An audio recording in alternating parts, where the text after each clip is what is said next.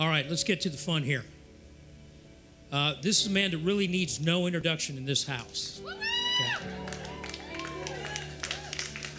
He's our bishop, Bishop Jeffrey Larson. Let me tell you a little bit about the Bishop, okay? He and his lovely wife and his kids are here. Kids, raise your hand. There's one of them right there.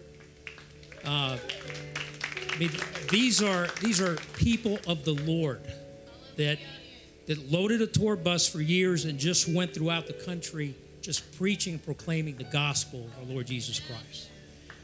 This is a family and a man that's got an anointing on his life, and I'm honored to call him one of my best friends and actually also my business partner.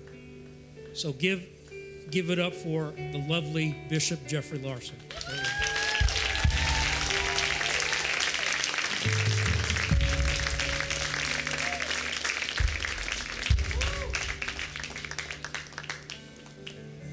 Open the floodgates of heaven, let it rain, let it rain. Open the floodgates of heaven and let it rain, let it rain. Come on now. Open the floodgates of heaven and let it rain, let it rain. Open the floodgates of heaven and let it rain. Come on now, let it rain. Open the floodgates of heaven and let it rain. Let it rain. Let it rain. Let it rain. Open the floodgates of heaven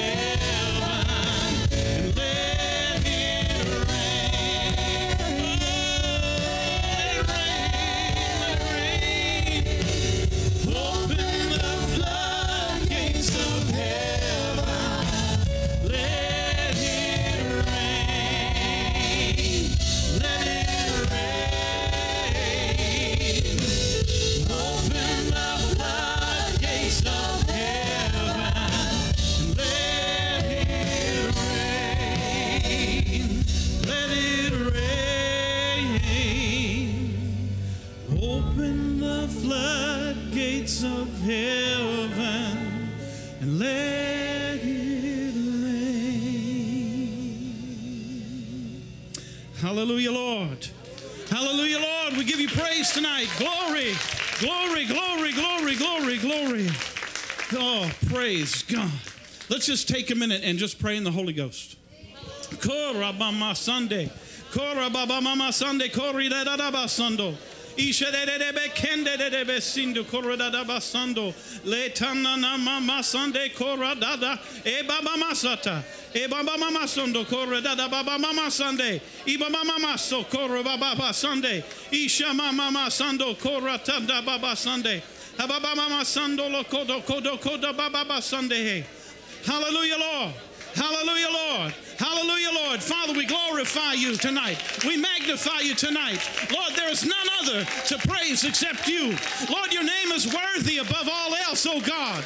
Glory, glory, glory. Let your glory be manifested in this place tonight, oh God. Hallelujah, Lord. Hallelujah. Father God, we glorify you. Oh, there's a crazy anointing in this place. Listen, I didn't get to be here this weekend. We're on a Blood Brothers trip. A bunch of my ministry brothers are out here and stuff. We're stuck out in the mountains of Arkansas and stuff. We're suffering for Jesus. It's okay. You know what I'm saying? But listen, the Lord had me do something, and I'll just say outright, the Lord had me do something, and I asked Pastor Al, and so he did the do. Okay? Now, well, Josh was here. I mean, he was here this weekend. Josh was here? The guy's anointed, isn't he? Okay, yeah, well, see this little hanky I got right here?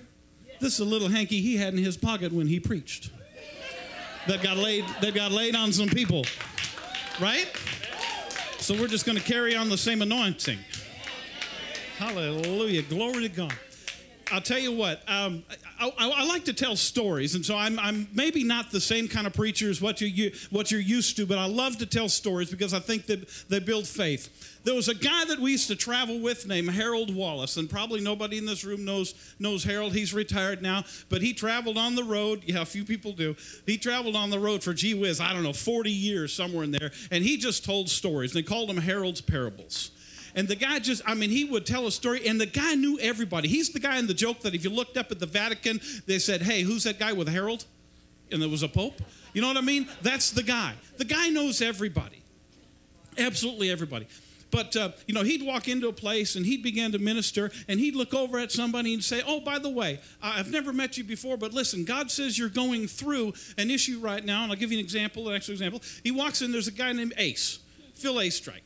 His name's Ace. He says, Ace, God just spoke to me, said you were having problems with the bank on your land, and that someone was trying to steal it. Well, God said to tell you, Ace, that you're supposed to get $10,000 from a man that's, and he gave the guy's name, I won't mention it, fairly well-known radio guy. He says you're supposed to get $10,000 from this guy and go and file Chapter 11 bankruptcy because you need to get attention to what the bankers are trying to do because they're trying to steal your land.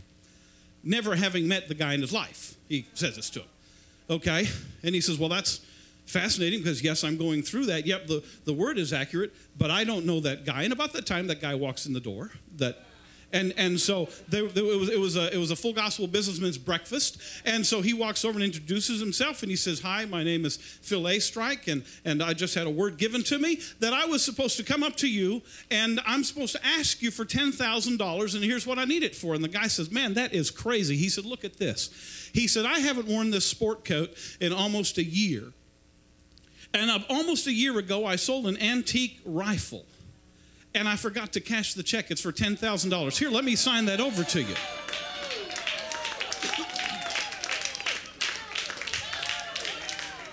Yeah, I'm going, send me some of that, not the money. I want the anointing. I want the anointing. I want the anointing. I want the prophetic anointing.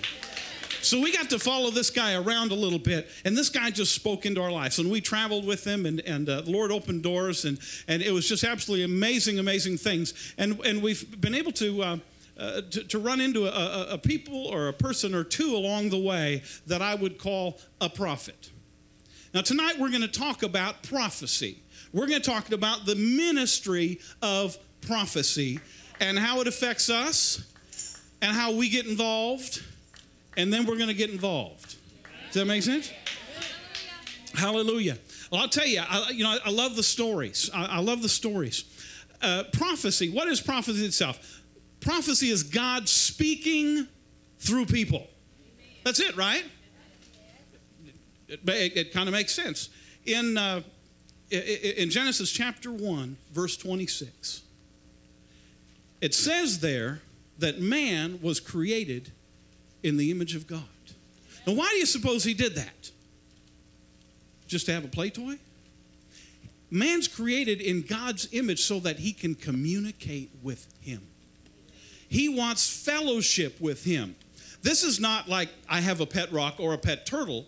This is somebody I can fellowship. That's the way he looks at man. So he creates man so that he can have communication with him. He creates man as he is now an eternal being with a spirit, right? With a soul, your mind, your will, your intellect, and your emotions, and then this beautiful bag of bones that we wear for a short period of time, right? Some got better looking ones than others. I'm sorry, it's not my issue. We're all beautiful, right? I love people. I love looking at people. I like tall people, short people, fat people, skinny people. I love people. It's absolutely amazing to me that every one of us being made in the image of God can take on his character regardless of where we are in our life, regardless of how we looked when we were born. You know what I'm saying? Right? We can take on the character of God, and one of those things is to take his nature and to take his word and to bring his word through us and out into the church or out into the body, right?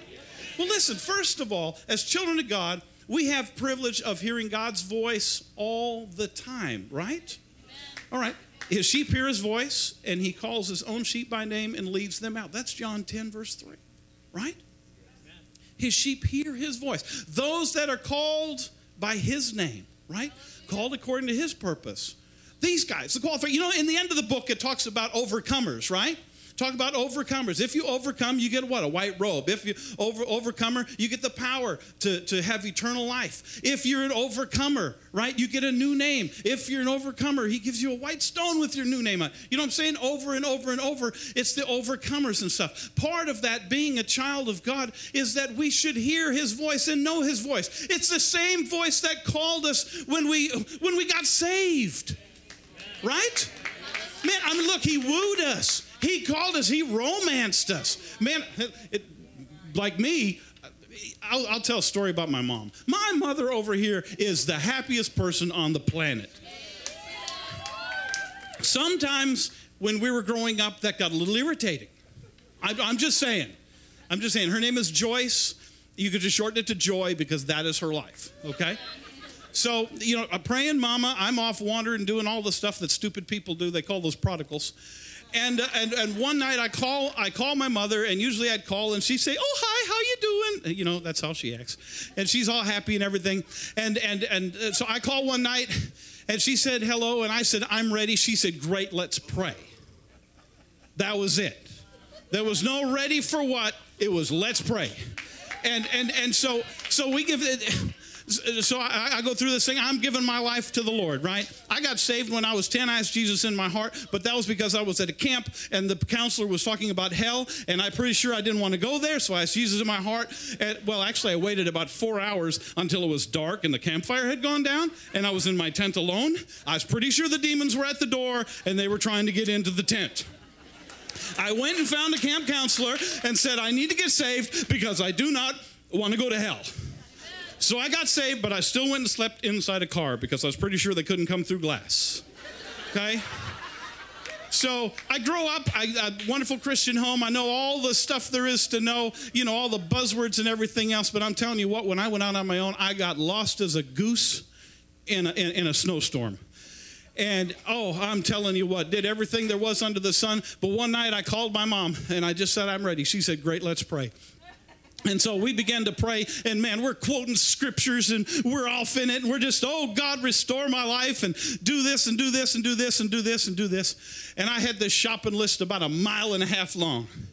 Oh, it was a great shopping list, too. I'd thought this out, too, because I knew if I had God's ear, because I'm repenting, right? I'm coming back. I'm coming back in the fold. I'm giving him my life. Therefore, he's got to be listening to me. If he's listening to me, I got a shopping list. You know what I'm saying? He's got to listen to that prayer, right? Okay, so I'm all there. And so I'm all tickled. And about midnight, we got off the phone. We've been on the phone for about 30 minutes. She said, "Well, I'm going to sleep." And I say, "Okay, I'm going to go, and I'm going to turn on this radio." See, I was going through a divorce is what the deal was. And I wouldn't go sleep back in my back bedroom because it was what I would call lonely back there. So I had this little cot, little pallet made out in the living room. And Mom had given me a little clock radio and some sheets and blankets and stuff and a Bible that had been given to me when I graduated from high school. What am I going to do with that? So I'm going through this Bible because it's the only book I have, and I don't have a TV and anything else. And that didn't matter. I'm reading everything. I'm reading here, you know, like in David and Goliath, and he's killing Philistines and go kill them all. And all I get is he loves me, he loves me, he loves me, he loves me, he loves me. That's all I got was that he loved me. Okay? So there's a point to what I'm saying here. So I get off the phone, and I say, "Listen, you go to bed. I'm going to turn on my radio because there's this crazy guy on the radio, program called Praise in the Night, this guy named Steve Solomon, okay? And I don't know what it is, but I started listening to this music, and it just makes me feel good. It's like worship something. I don't know what it means, but, you know, because I hadn't even said the prayer yet. You know what I'm saying? I mean, I hadn't even prayed yet, and I'd been listening to this for about a week, reading my Bible, and just found out that he loved me all over the place. And so I turn on the radio after hanging up from others, just a couple minutes after 12. Turn on the radio, and Pastor Steve is preaching out of 1 Corinthians chapter 13. All this, and if I don't have love, I've got nothing, right? And he says, "Wait, young man just turned on the radio. Hallelujah. He just gave his life to the Lord.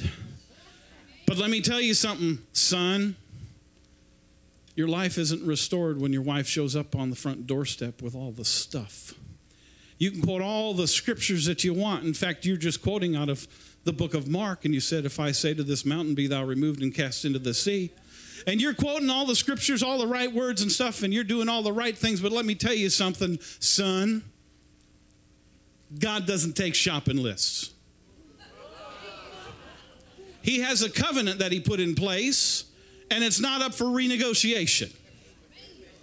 The covenant stands. Either you accept it, you take part, or you don't. And this is the God's honest truth. He said, if you're ready to quit screwing around with God, why don't you give me a call? Now, I'm in my quiet little living room. I'm looking at the radio. I am terrified. I'm praying again, God, let whoever he's talking about call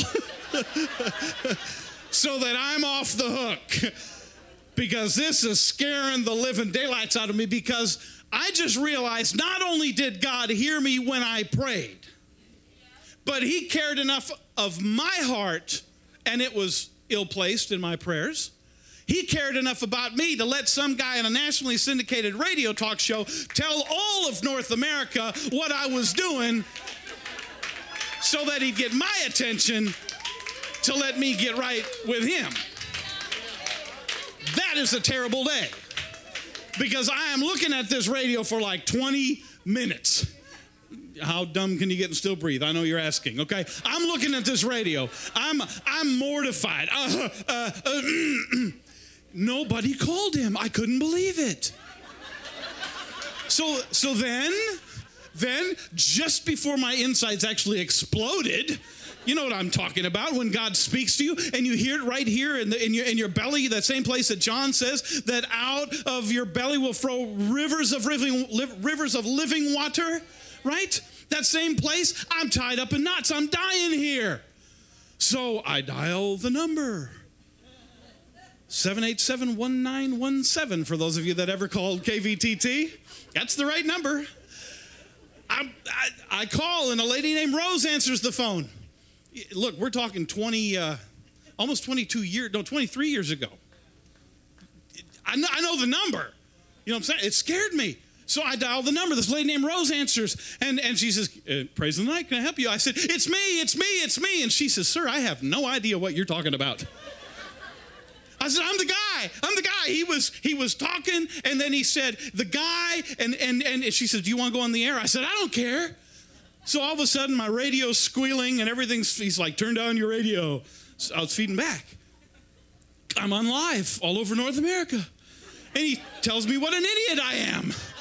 He says, I'm glad you're praying. Oi, no, I'm glad you're praying, but you're praying wrong. God isn't interested in your little list. God wants you, 100% you, and nothing else. There's nothing you can give him that's above and beyond that. And there's nothing he's interested in giving you except all of him. So, for the second time in about 20 minutes and the third time in my life, I got saved. But that's the gift of prophecy at work.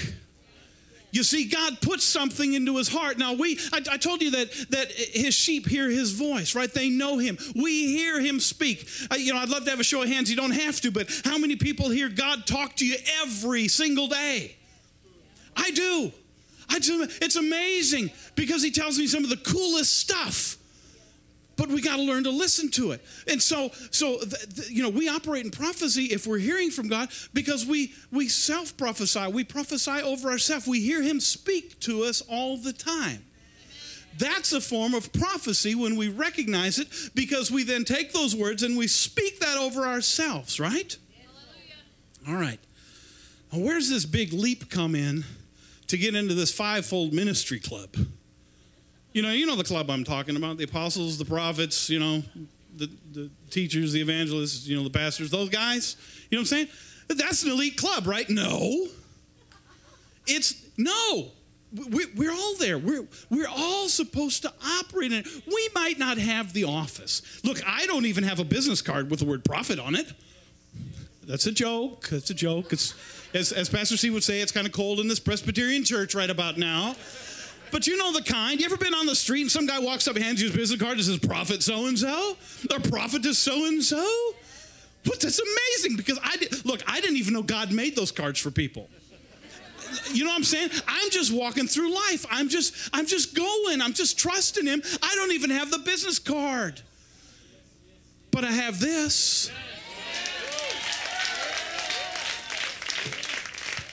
That's a Bible-thumping Bible right there. That's all I'm saying to that. That thing weighs about 8 pounds. Praise God. See, because if they don't get saved, we just knock them out anyways. They think they're slain in the Spirit. Which same as the Word of God had effect on their life. You just thump them with it. No, it's, man, I'm telling you what. God wants to communicate with us in such a magnificent way. There's no question that it's him. This is how he wants to talk to us. We have a friend, I won't go into the whole deal, but this guy, dude, he not only has the office of prophet, he puts his feet on the desk, and God doesn't mind. You know what I'm saying? This guy hears from the Lord. And so we've had opportunities, kind of like Harold, we've had opportunity to sit with him. I've literally watched him, and I won't go into details. I've watched him be on the cell phone talking to somebody on a very, very important matter, and the cell phone's dying, and he's trying to plug it in, and he can't plug it in. So he just took the battery off the stupid cell phone and continued to talk for another 45 minutes with no battery and no electricity on the cell phone. Because God wanted him to relay the prophetic message somewhere. I thought, I want some of that. I want some of that. So Angela and I are visiting this guy who's, like I said, he puts his feet up on the desk in the chair or in the office of prophet. And I said, how do you hear God? Because I'm waiting. I mean, listen, I'm waiting for this big theological exposition or whatever. I don't even know how to say it. You know what I'm saying? But I'm looking for this great big thing. I'm looking for this long explanation of how God speaks after many days of fasting and prayer and cleansing. Go into your quiet place and meditate. Think of the name of the Lord. And this bright light will come at the far side of the room. Or not. But if it does, in neon letters, it'll be whatever message the Lord is trying to send to you. Right? Okay, maybe not. So I said, okay, how do you hear from God? He says, well, it's the coolest thing.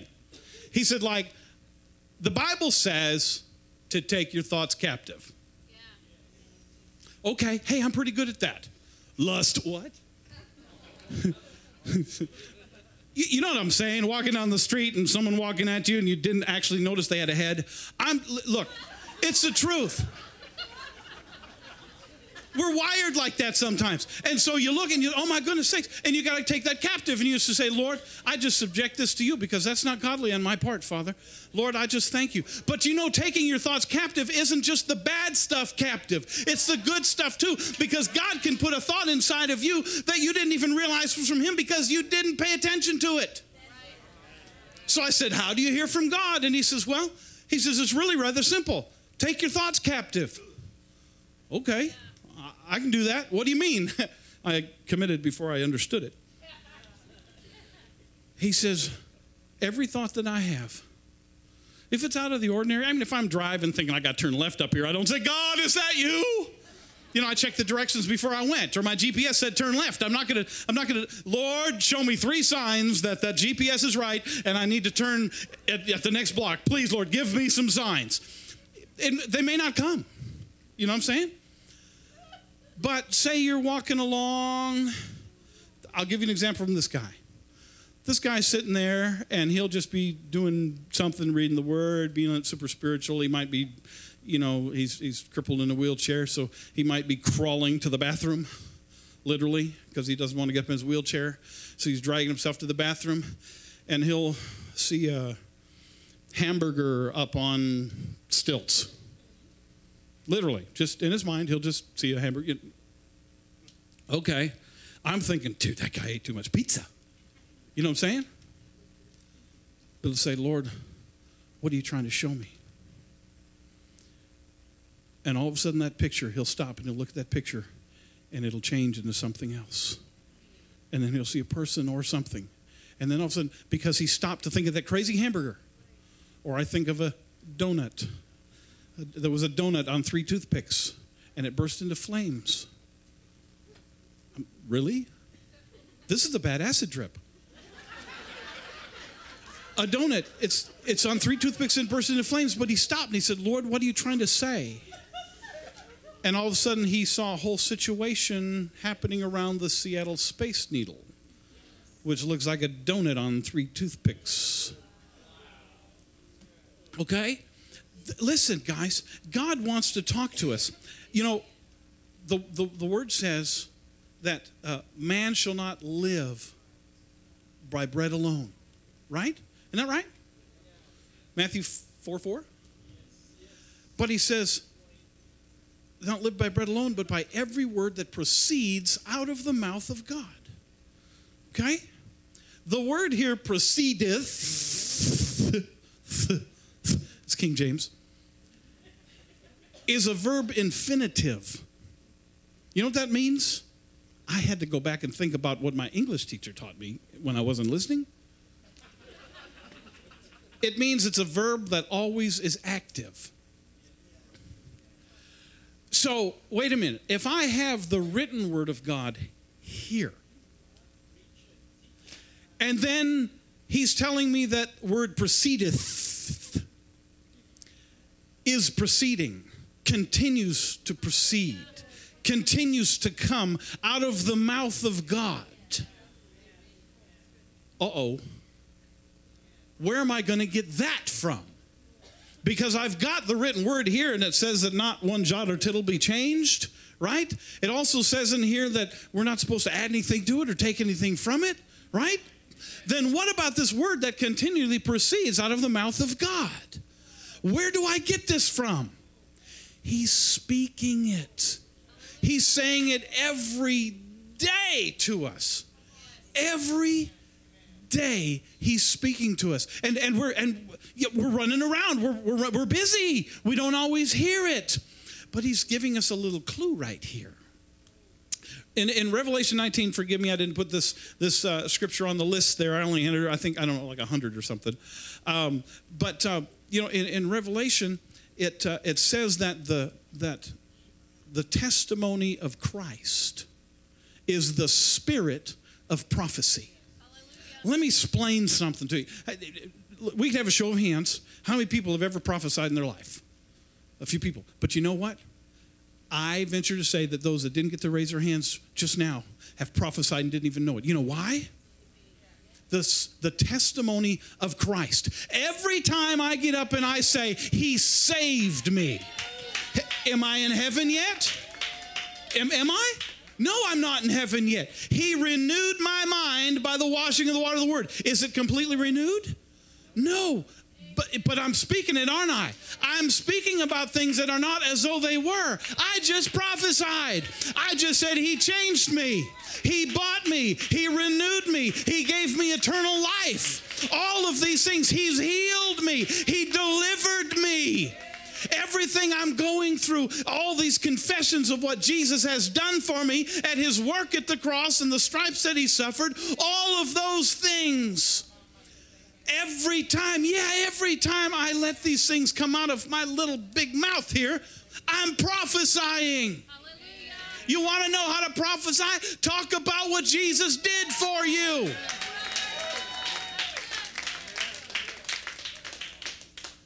Every word, every time we talk about Christ's redemption, we talk about how his blood, all of those things, we are prophesying. Now, we're prophesying most of the time to ourselves. You know what I'm saying? Great. In Paul's letters to us, he's great. I love him. I wish, I speak in tongues more than all of you guys do. That's what he said, right? I wish y'all did, but I'd rather have 5 intelligible words, because he says that when you're speaking in tongues, your mind is not edified, right? Your soul is not edified. Your spirit is edified, but your mind, your will, your intellect, your emotions, they don't get it. I love Pastor Steve. Very first time I ever heard him preach, I cracked up. because he's in the middle of it. Shaka rababa Sunday, mama Sunday. Don't worry, I'm not talking to you. And I laughed and I thought, oh my gosh, that is brilliant. That is brilliant because it's an interactive message. He's in the midst of talking and teaching us, and he stops to get a download from the Holy Ghost. And see, and then he goes, yes, Lord, yes, okay, great. You know, that's because him there. But see, what he got there that most of us didn't see him get was he gets the interpretation to come along with that. Oh, we get all hung up in church. You must interpret the tongues. You can't have any tongues if you don't bring the interpretation. You must have one guy stand here and the other guy stand over here. And this guy goes, shakamahundai. And this guy over here says, thus saith the Lord. You know what I'm saying? Don't worry about it. I'm not talking to you. I love it.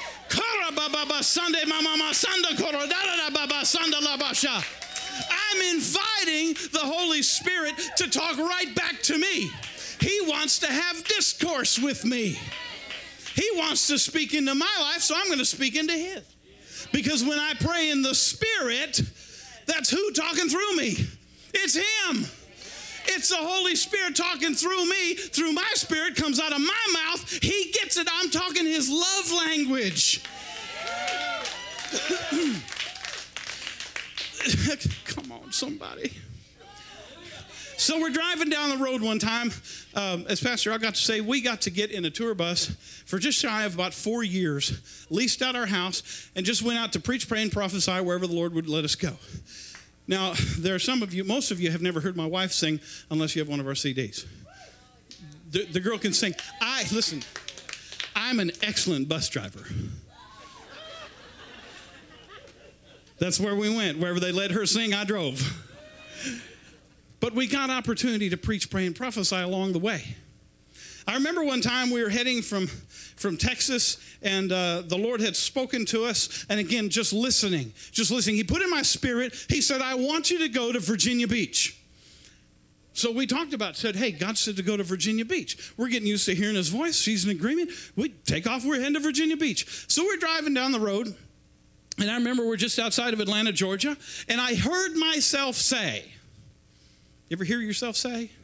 I heard myself say to her, hey, you know, while we're out here, we're going to be in the 700 Club. She said, yeah, right. It's the truth. You know, I heard myself say I'm an extrovert. I have to say it to think it. You introverts don't get it. You have to think about something to say it. You'll think about something for 3 days before it comes out of your mouth. I'm an extrovert. If I don't express the thought I just had, I will explode in the next few minutes.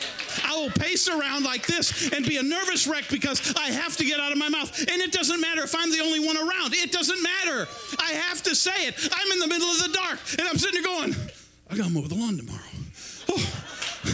You see, if I didn't say it, if I didn't get it out of my mouth, that would be stuck in here, and it would rattle around like that little marble in a steel cage or a maze, and it would roll around, and I would get no sleep because I'd be absolutely obsessed with the fact that I have to mow the lawn tomorrow. But if I say it, if I get it out of my spirit,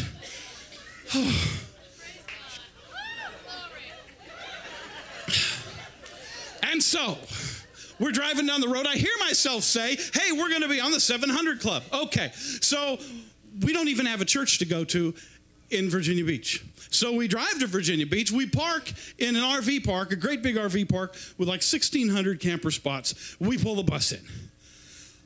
She said, where are we going now? I said, I don't know, but let's think. And I remembered Harold Wallace, my buddy.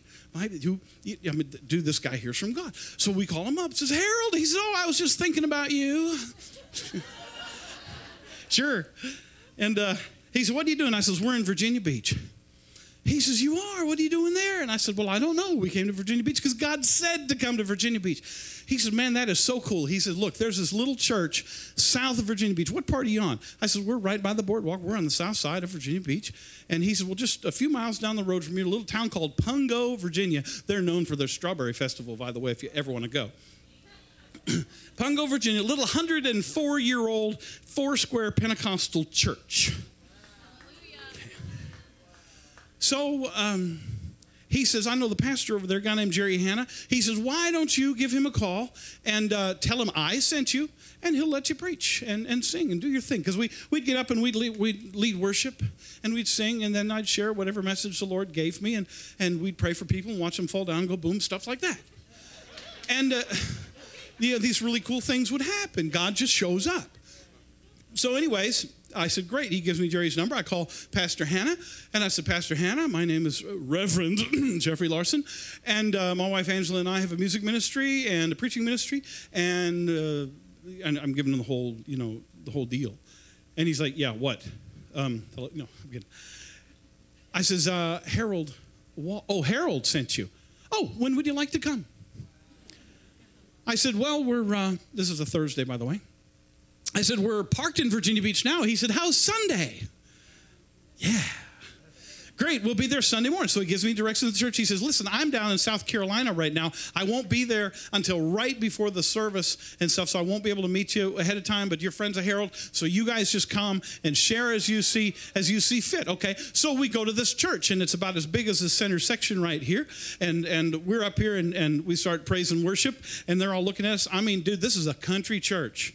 I mean, the newest set of coveralls in there were several years old. This is a. You ever hear the Larry Norman song, "Country Church, Country People with their eyes upon the Lord"? It was written about that one.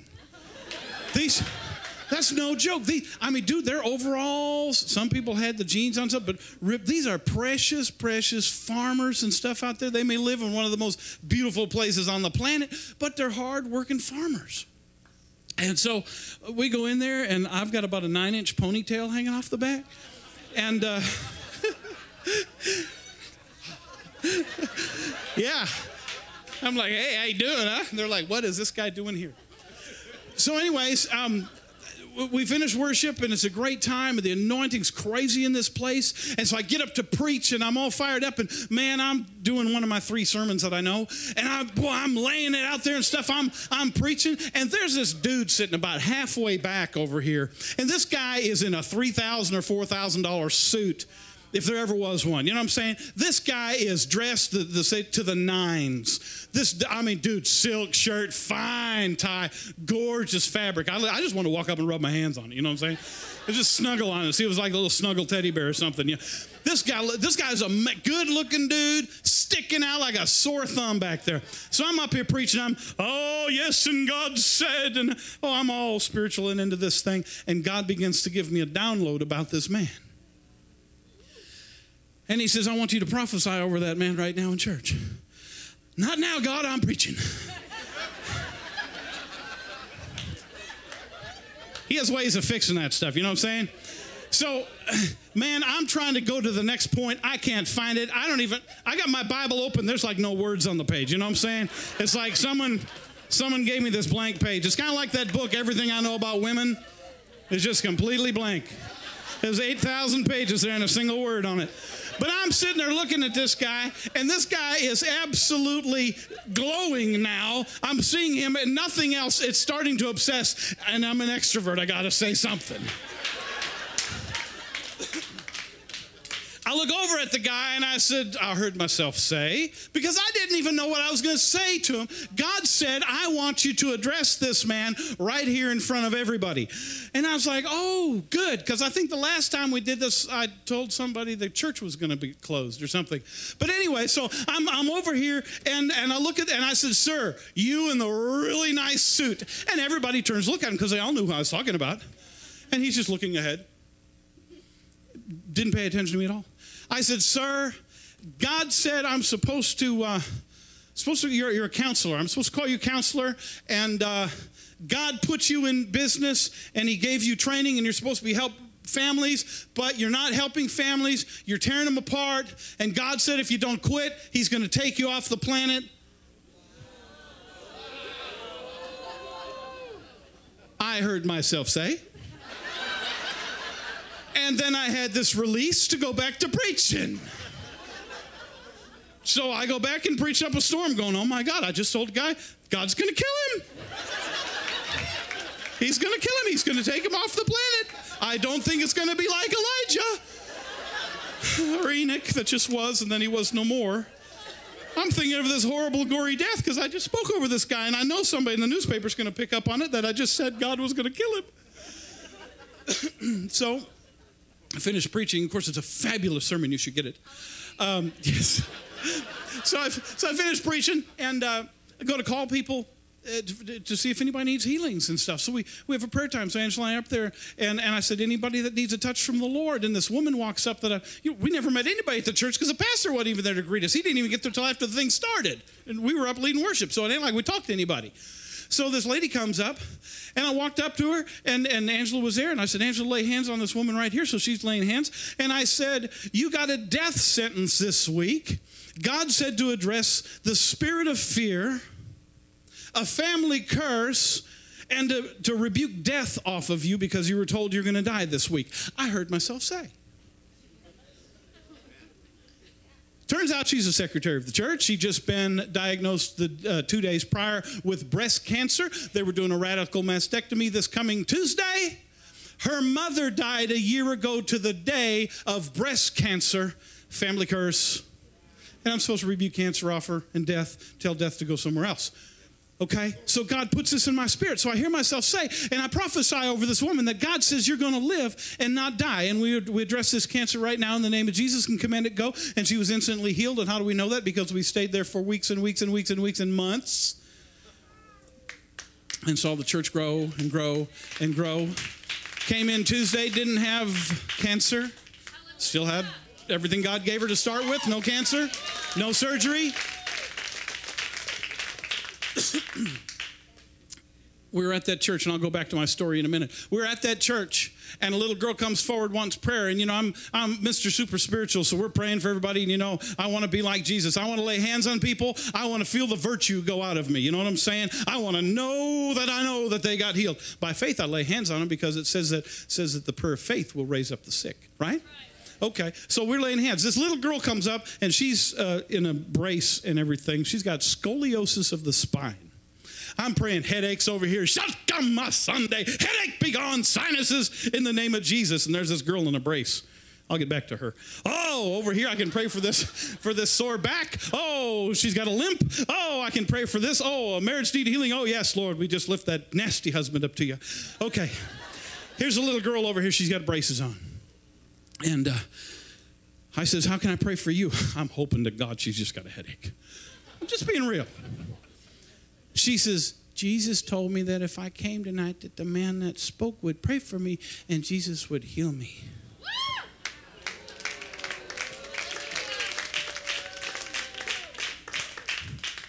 That little girl had the spirit of prophecy because she's testifying about the things Christ has done and is doing for her. Hold on, I'm spilling water everywhere. I have a drinking problem, apparently. We can pray for that, too. Anyways, so this little girl, look, Pastor Steve gets gold dust, I got water drops. Hallelujah, shakamahande. Thank you, Father God. So I said, okay, baby, I'll pray for you. I'm thinking, this is a big one for me. This is nothing for Jesus, right? Oh, I get my most spiritual Shakamakora Sunday. I pray in the spirit over her. I rebuke this nasty spinal condition.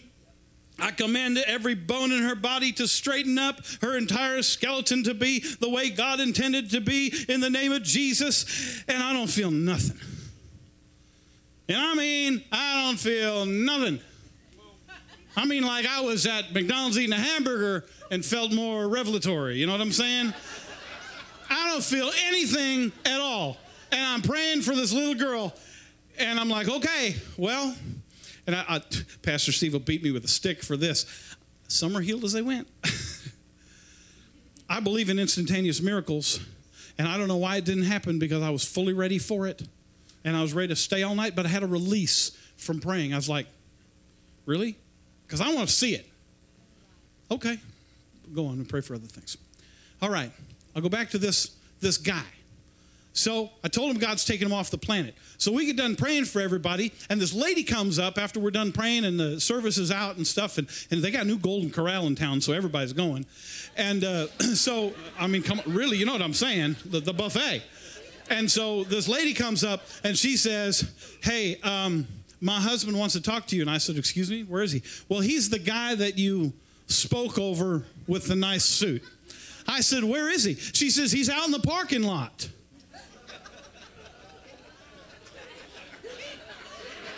Fixing to get my butt whipped in the parking lot because I shared the word of God.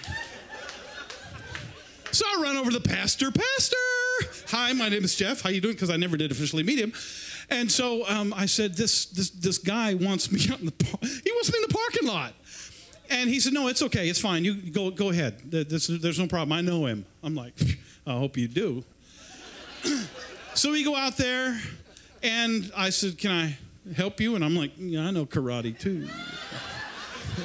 Well, maybe I don't know karate, but I know crazy, and I'm not afraid to use it. But I tell can I help you? He said, yeah, I'm the one you spoke to. I'm like, duh.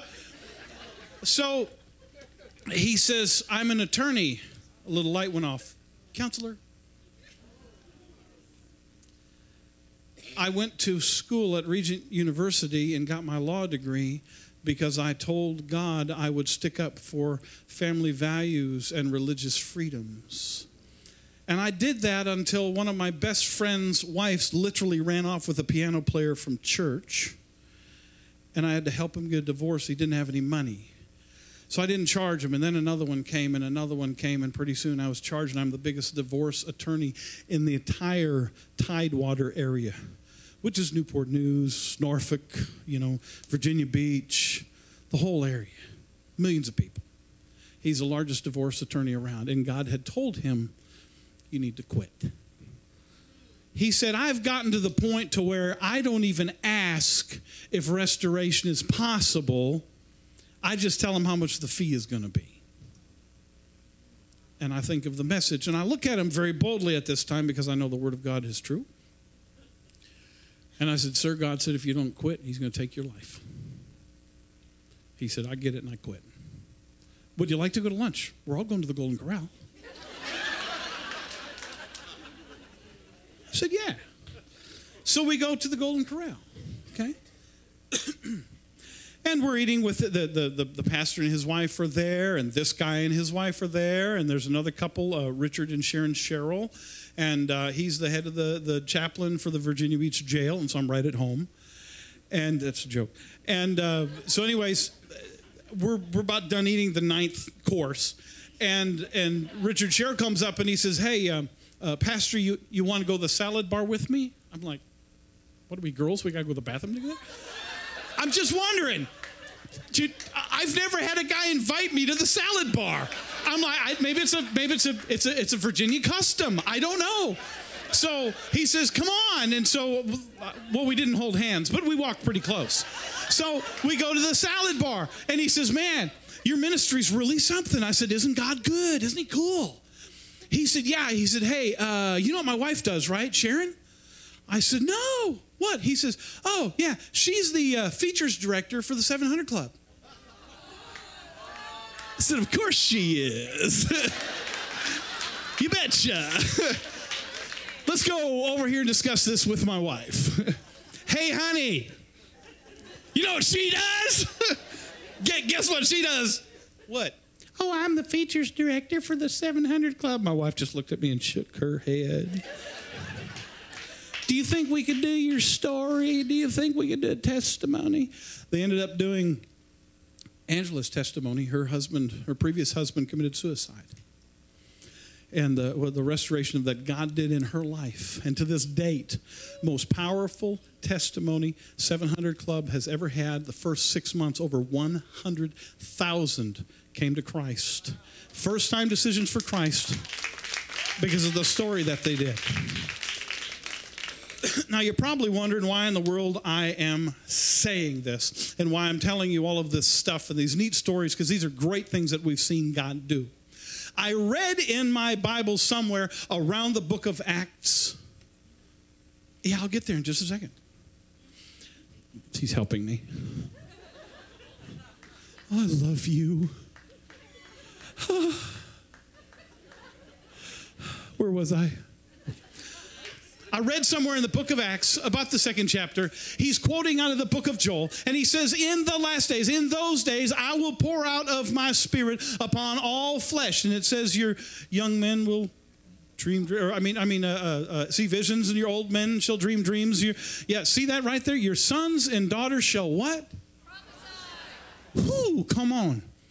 Now, I read in John said, we're in the last days, right? We've been in the last days, in the dispensation of grace thing that's been poured out here. We're in those days that it was just saying there. And it says your sons and your daughters are going to prophesy. Okay, so now that means when I pray for somebody, that means it's got to come to pass because God said it, because he put it in my spirit. I bothered to listen to him and I prayed. Or he put it in your spirit and you listened and you spoke it out of your mouth. Because the next night, because we're invited back because of the Spirit of God moving. And we're up there doing our praise and worship thing, and I'm up there playing the piano, and we finish. It's tremendous worship. You're not in danger, Robert, don't worry. And I begin to preach. I'm up there, and I'm beginning to share, and the back door of the place kicks open, and this little girl comes running in, sit down, and the place goes nuts. I have no clue who this little girl is that just disrupted my preaching, but I'm going to get to the bottom of this.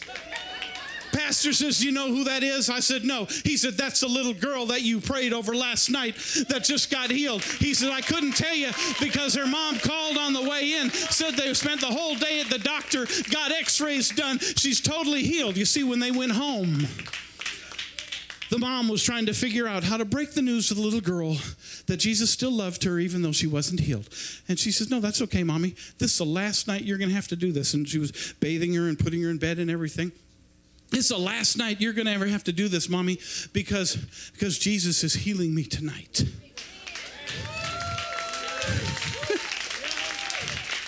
And the way the mom tells it, about 6 o'clock in the morning, she's awakened because a little girl is jumping on her bed.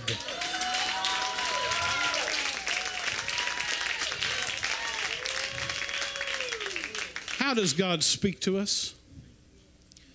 I want to share just a couple things because listen, tonight we're just going to get into it here, okay? Let's just take a few more minutes here. We're good on time anyways. I don't even have a job. So, I mean, really, I don't have to get up tomorrow or anything. And it's a holiday. So, sometimes we get impressions. You ever have an impression on something? It's just you kind of have this thought go through your head. You just kind of know something. Okay? In fact, just like my mind is totally blank. It's your name right now. Yes. Melanie, God told me when I looked at you just now, you're getting ready to have a financial breakthrough that'll blow your ever-loving mind. Okay?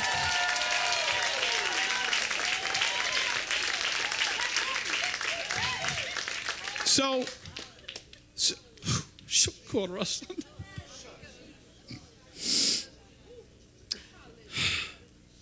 sometimes you just get an impression. Sometimes you just know something that you know something that you know something. Sometimes you see pictures. That's what I do. I was praying for a woman a while back, and the Lord gave a word that she had a problem in her abdomen. And so I had a woman come over and I said, pray right there. Just put your hand right there and pray. And my daughter happened to be in that service. And she came and says, I don't know what you're praying for that lady, but she had a blue ring of fire on her abdomen. You see, I saw the picture. I see these things. So we see these pictures, and so we act on it. Brother Ronnie, can I embarrass you for a minute? Okay. He's closer than a brother or an uncle or whatever. He and my dad, who's sitting behind him, have been friends since, 8th grade? That's like 4 years at least, right? Yeah. And so we're having ministry the other night in a Bible study, and the Lord says he's got words for people that he wanted to prophesy over the people. And so I'm getting these pictures, and I look over at Ronnie, and I see a My Little Pony, a pink one with a purple mane, and it's got his face on it.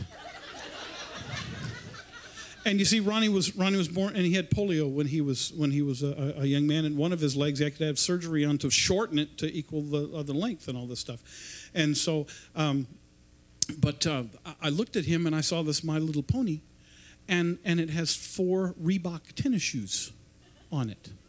And it's got him. It's got his face, and he's dancing around and he's strutting his stuff. And I'm like, okay, a My Little Pony. And so I said, Ronnie, I'm sorry. I'm not mean it. Look, I see a My Little Pony. You're pink with a little purple mane, and it's your head. And all of a sudden, God says, I will make your feet as hinds feet.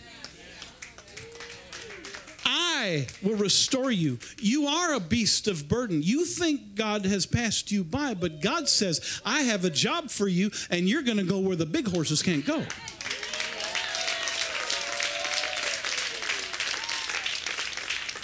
So a picture, and then God will fill in the blanks for it. Sometimes you hear the inner voice. Sometimes you hear the voice. I love to hear the audible voice of God. I think it would terrify me. I don't know that I've ever heard his voice, but I hear that inner voice. You know what I'm saying? You hear that inner voice, and all of a sudden it's leading, and it's guiding you. It's leading. You know, brother, all night, I know this word's been spoken over you, but all night God is just saying that he's preparing you for ministry. And every time you stand up, I'm seeing you in front of people. And so I'm hearing this. I'm just telling you, man, God is opening the doors for you. You know that already. But you hear this voice. Clark, when you were standing up here a little while ago, when you're worshiping over here, you're having a blast. And I know it's been spoken over you before. You've been going, but he's like quadrupling the places you're getting ready to go. He's open, man. He's giving you all of Central and South America. It's yours. It's yours. And there's some places that are old Baltic states and stuff there, former Russian states and stuff that he's given you too. And I didn't understand that. I'm just sitting there looking at the map, and it's just like it flooded and it changed colors, all of Central and South America. And then I see this smattering over there in Eastern Europe. They're yours, brother. They're yours. So when we begin to hear his voice, we got to stop and listen to it, because we might not have every word that was said to start with. You know what I mean? We might not have the whole picture yet, but we need to bring that forth. We need to bring it forth. Man, I'm sitting there looking, and y'all are flashing. Y'all are just, you know what I'm saying? You're wow, praise God. Okay, and sometimes we will tie right into somebody's emotions or even their physical attributes or physical pains. You ever go to pray for somebody and you lay your hands on somebody and all of a sudden you got a toothache? And it comes out of your mouth, you have a toothache, and you heard yourself say, well, yeah, I have a tooth. I was supposed to go to the dentist tomorrow. Who is it that got the new tooth in here? Are they here tonight? They got the new tooth just in the last couple of weeks? Oh, well, praise the Lord. See the other CD from Pastor Steve a couple weeks ago to get that reference. No, but you know what I'm saying? Sometimes you'll have it. I've gone to pray for people and stuff, and I'm preaching something, and I look over at somebody, and oh gosh, I've got a headache. Oh gosh, my back hurts right down here. Oh man, whatever. And that's God speaking to me how to minister to that person. Yeah. Amen. God is, oh. Wow. I'm just listening. I'm just looking at y'all and just listening. Because what we're going to do in a few minutes is we're going to get into this prophetic. We're going to get into the spirit here in just a moment. I'm going to share one final thought here, and then we'll have a little practical time, okay?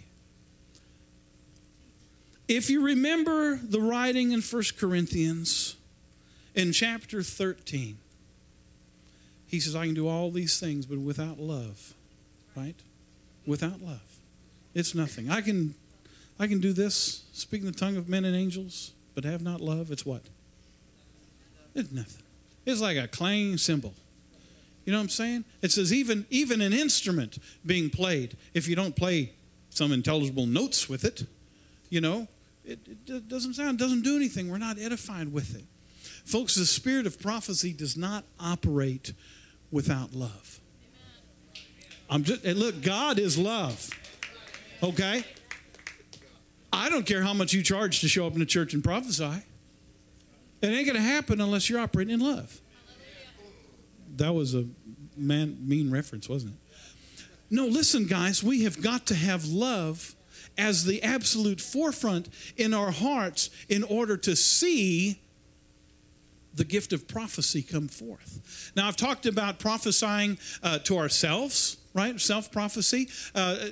All of us should be doing that. All of us should be operating in prophesying or bringing that same word that we hear to the body. But here's where that love thing comes in. You might be able to take the harsh word from the Lord. But sometimes when it comes back out of our mouth and goes towards that person that God intended you to speak into their life, sometimes we don't temper it very well. We feel like we're pretty doggone cool because we've got a word from the Lord and we're going to give it to you if it kills you. You know what I'm saying? How about instead of, God says you need to quit lying all the time? What if I thought about that word, that revelation that I had, because that's not what the Lord said. Okay. But, you know, as an example, and instead of, you know, if I look at somebody and I get that impression and I hear, okay, that person has a problem telling the truth, okay, why don't I walk up to them and say, God is going to enable you to speak with truth and accuracy in a way you've never felt before. I just loved him with the Word of God. I delivered the same message, but I don't have to beat the living daylights out of somebody. I mean, sometimes I heard myself say, he's going to take you off the planet. But you know what I'm saying? If we'll operate in love. See, love first is going to tell us what to do with the word that we just got anyways. There are so many of us that are full of zeal and we're all fired up and we just heard a word from God, and so we expect that we're supposed to go give that to everybody. Right. Let's use a little love first. Amen. Let's stop for a minute and realize that Creator God, the one who loves us so much, just gave us that word. Let's find out what He wants done with that word. Amen. That is love in action. Because you're restraining yourself. You're restraining what your flesh wants to go do with this. Isn't it funny how our flesh acts when it gets a hold of the spiritual truth? Once it makes it from right here up to here, your brain pretty much thinks that it made this up. You know what I'm saying? It had an original thought. It might be a direct quote out of the Word of God, and that was fantastic. You know what I'm saying? It's the truth. We get it, and yet, I guess I would say this, and yet even the baptism of the Holy Spirit, if you've never experienced it, here's what I consider just a great description of it. It's inviting the Spirit that dwells within you, that same Spirit that raised Christ from the dead, that same thing that's mentioned in the book of John about out of your belly will flow rivers of living water. Apparently your spirit resides somewhere in here. Okay? You can feel that burning in your bosom. Didn't our hearts burn within us while He walked with us by the way? You know what I'm saying? Okay, somewhere in here the Spirit is located. And when we get born again and we're sealed by the Holy Spirit resides in us here. And He speaks with us. And that's why, He wants to bring these thoughts up of God. And He wants us to speak life and love and stuff. And so then when we go and say, well, what is this baptism all about? And what are these spiritual gifts all about? Where do they come from? I would describe it as inviting the Holy Spirit to move His residence from just in your spirit here up into your mind, your will, and your intellect. To bring it up into your soul. Because then every thought that you have can be made captive. Every thought has a Holy Ghost filter on it. Everything you say or do, your mouth has a Holy Ghost filter on it now, because your mind, your will, your intellect, and your emotions are now the residing place of the Holy Spirit. That's a good description right there. I get that. I'm not a very bright guy. I get that though. I understand he can move from here to here. So now when I operate, I should have the filter turned on, and the love filter ought to be in place, that when I hear the word from the Lord, then I can say, Lord, what do you want me to do with it? Oh, you want me to give it to her right here? Okay, Lord. Sweetheart, listen, man, what I'm hearing is you've had some real pains. You've had some real hurt in your life, and that there had been some unforgiveness there. It's been very, very difficult for you to forgive and go on, and you felt just crushed. You've just felt really, really, really crushed, and your self-image has been in an area where you didn't even like your self-image. Okay? God says, he said to tell you you're beautiful, you are a precious, precious handmaiden from the Lord, and that he's taking that pain. Hey, lay hands on her. Just touch her right now. Father, in the name of Jesus, Lord, we release these things to you right now in your name, oh God. Father, I thank you for this beautiful and precious, precious handmaiden, Father. I thank you for the Spirit of the living God that dwells in her, oh Father. I thank you for the mighty call on her life, oh God. Lord, we just rejoice in that. And Father, I just speak against the spirit of depression that's been there. And I rebuke that depressive spirit. And I say you have to go and you can't come back in Jesus' name. Hallelujah. And see, sometimes we just get, and folks, that's the real deal. That's the real deal. That's ministering to somebody's mind, will, intellect, emotions, their body, what they're going through. But we've got to use love to do it. We've got to have that filter on in order to do what God wants us to do. If we get a little zippy and a little zealous and we don't use that, then all of a sudden we're going to be speaking over somebody and we're going to just be tearing them a new head or something else. You know what I'm saying? We cannot do this. So we have to say, okay, Lord, now that I've got this word, tell me what I'm supposed to do with it. Give me the interpretation and then the application. And I would say this is one of the final things before we do what we're going to do here, that in operating in the prophetic, we absolutely have to go to the Lord and ask for the application. Sometimes he just speaks to us to let us know something. Sometimes, maybe it's a relationship, maybe we know somebody, whatever. Sometimes the Lord will just give us insight so that we know how to love a person, how to meet them where they are. You know what I'm saying? Yeah. Not to wash things over, whatever, but sometimes God will just give us that. He'll say, I want you to hold on to this for right now. We'll deal with that. The Lord will say, we'll deliver this at the appropriate time and place. Sometimes we'll have words. You know, in the men's meetings, it's a great place because we can discuss things that we would never discuss sitting in here in mixed company. Guy issues. You know what I'm saying? And sometimes we might get a word for one another right sitting in the middle of the group like this. And how distracting and stupid would that be if we just, you know what I'm saying? Hey, you, back in the back row, you're dealing with, you know what I'm saying? That's not how we need to do it. The Lord may let us know, but sometimes he lets us know just to watch us shut our mouth. Yeah. That's good. Some of the best things ever said were never said. Does that make sense? Some of the greatest things I've ever heard never came out of my mouth because the Lord said it.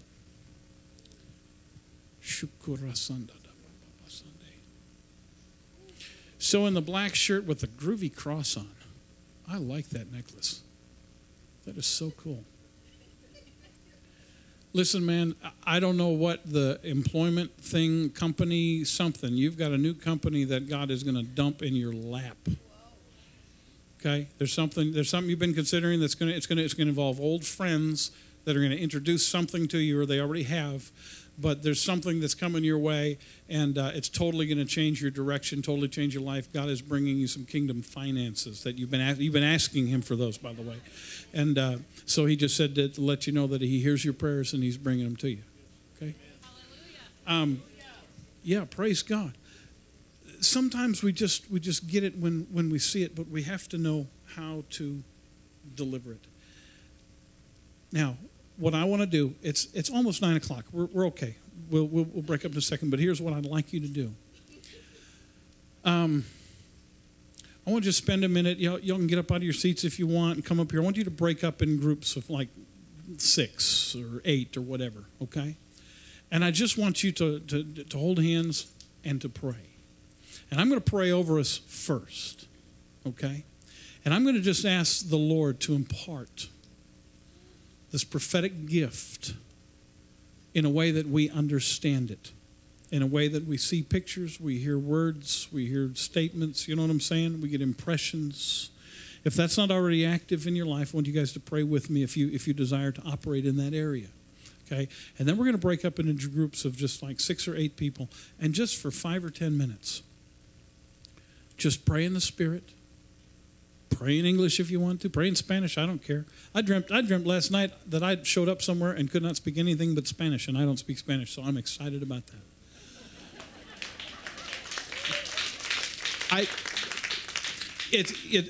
We were in India, and Angela and we were ministering in India a few years ago, and we needed to stop. Our train was not leaving, and there was literally a riot happening at the train station because we had all this luggage, and everybody was fighting about who could carry our luggage. Literally, a mob was breaking out in a fight over who could get the tips for carrying our luggage.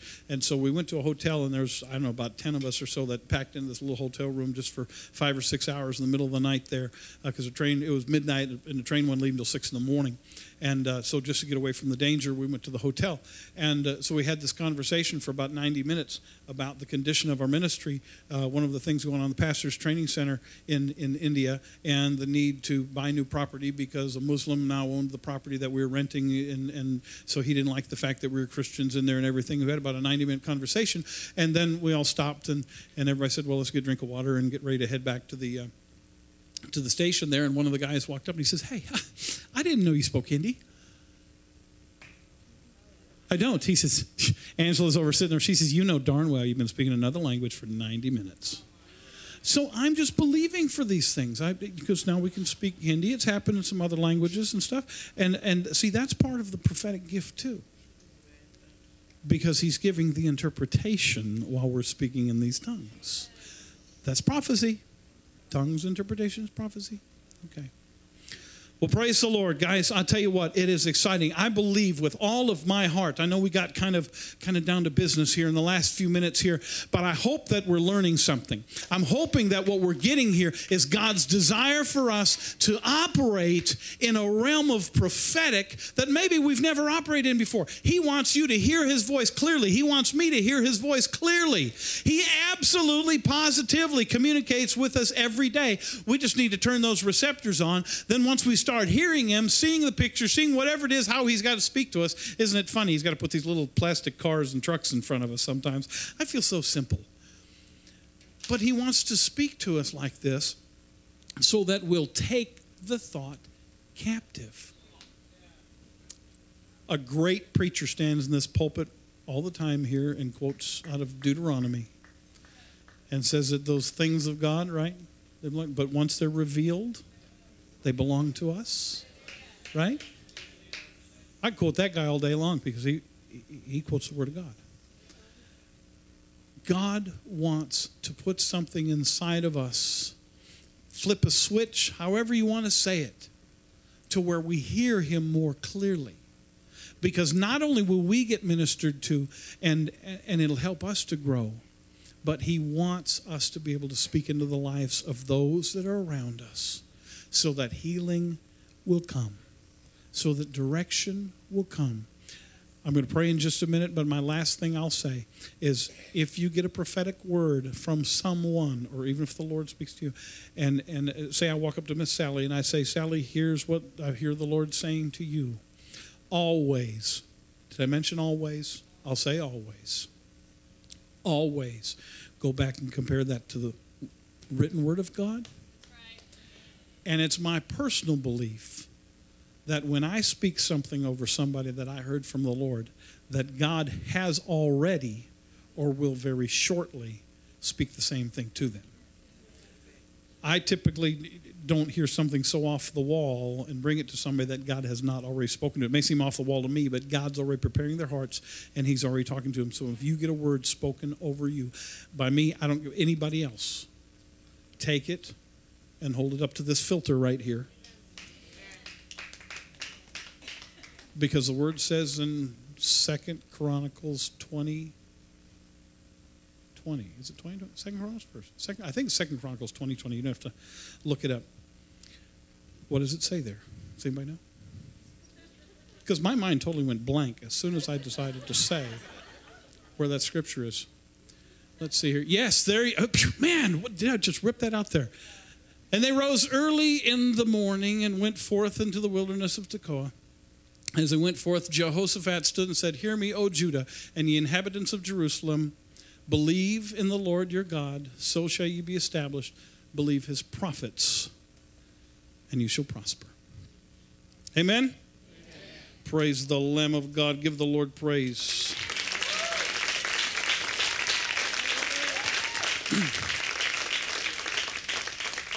If you would like, y'all are welcome to come on up this way here. I'd love to, I'm going to pray over the group, those that want to receive an anointing for the prophetic and to be able to hear God. We're just going to make a declaration. It isn't like I've got a secret sauce or anything like that I can give you, but I can certainly pray over you. And as we seek the Lord with all of our heart, and it says to seek earnestly the spiritual gifts, right? But above all that ye may prophesy. Why? Because the church, the body, is edified through the gift of prophecy. So for those of you, if you'd like to have that, if you'd like to raise to your feet there, those that want to be involved in that prayer, you guys are welcome to pray with me. I'll lead you in prayer. And then I'd like to just take a couple minutes, grab 6 people around you, and let's just pray for a minute. And Robert, if you could play, we'll just let the anointing go, because I believe that even right now, as soon as we're done praying and we'll get together here for just a couple minutes, I believe that we will see the spirit of prophecy begin to be activated in our lives. And you're going to hear things and you're going to see things in these little groups. And this is what I would call a prophetic activation, okay? As we activate the spirit of prophecy with this, you're going to be amazed at what's going to happen in these small groups, just like this, okay? All right. Let's just worship the Lord in the spirit for just a moment.